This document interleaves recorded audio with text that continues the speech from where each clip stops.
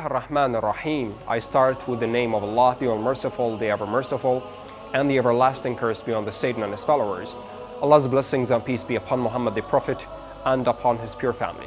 Our respected viewers, before starting with this episode, allow me to start as usual with one of the sayings of the Master of Martyrs, Imam Hussein alayhi salam, who says, "Beware that the need of people to go to you is among the blessings of God to you.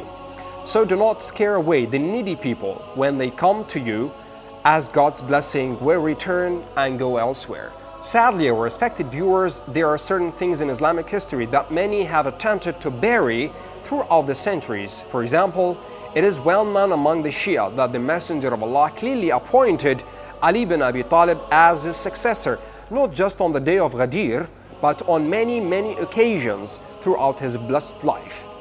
Yet there are numerous people throughout history who have tried to obscure this fact from the masses, although our opponents have more narrations attesting to this matter than even we do. Our respected viewers, the knowledge of Imam al-Hussein's martyrdom, Allah's blessings and peace be upon him, is the same way.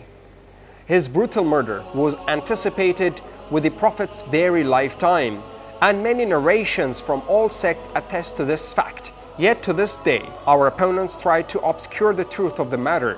Thus, every Shia is tasked with an important obligation to correct the historical record and set the matter Hussein's martyrdom straight, such that none would dare to refute it.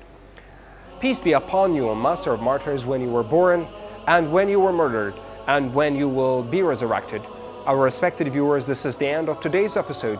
Until we meet again, let's pray that Allah the Almighty hasten the reappearance of the Master of our time to interpret the message of his grandfather Hussein bin Ali alayhi salam, who says, "I only desire to spread good values and to prevent evil." This is what we have for today. Thank you very much indeed. Wassalamu alaikum wa rahmatullahi wa barakatuh.